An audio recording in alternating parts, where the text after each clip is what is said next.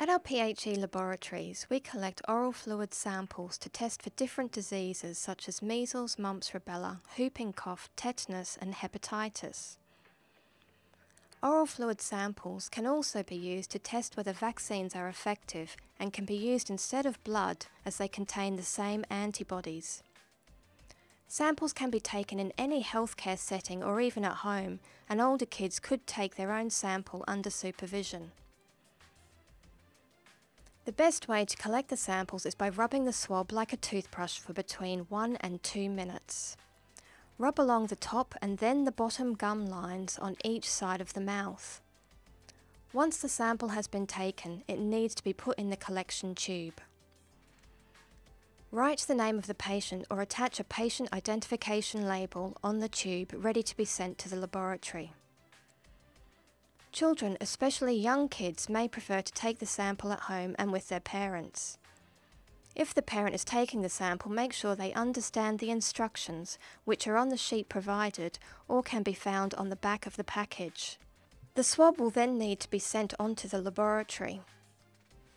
If the laboratory is not nearby, samples may need to be transferred in cold chain, especially in climates where the weather is very hot and humid.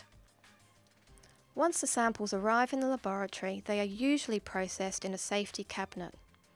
Gloves are worn for protection. The details on the label and the accompanying form are checked, and then the form and tube are labelled. Transport medium is added to each tube. The swab is then agitated to extract as much of the oral fluid sample as possible. The swab is taken out of the tube, inverted and centrifuged to extract every last drop. The tubes are centrifuged at around 5 to 600 G for 5 minutes. That's about 2000 RPM. This helps to extract all the remaining liquid into the bottom of the tube. While the swabs are centrifuged, the storage tubes are labelled. After centrifugation, the swabs are taken out and placed back into the safety cabinet. The sponge swab is then discarded and the extracted fluid is transferred into another tube ready for storage or testing. For the UK, if the swabs are not being extracted at the same facility, they should be packaged up and sent to the reference laboratory for testing. At field sites outside of the UK, the swabs should be stored in a cool box or cold storage before being transported.